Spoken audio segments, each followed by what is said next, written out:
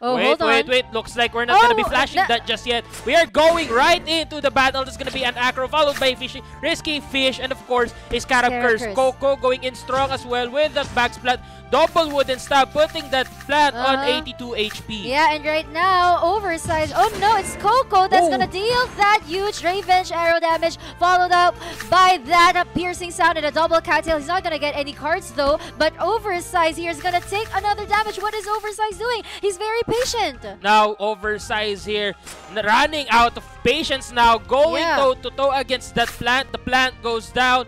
COCO goes in, trying to kill that Aqua. That's the Aqua going down as well. Now we are down to a 1v2 situation. Oversize in huge trouble here, especially with that beast still alive. But I think there's gonna be enough to take out that beast. Now that double last stand will be taken out. Of course, two last stands will be taken out by the Bidens as well. I'm just curious why he didn't use that nice steal, but there we have our answer. It's because Oversize was able to commit all of his energy.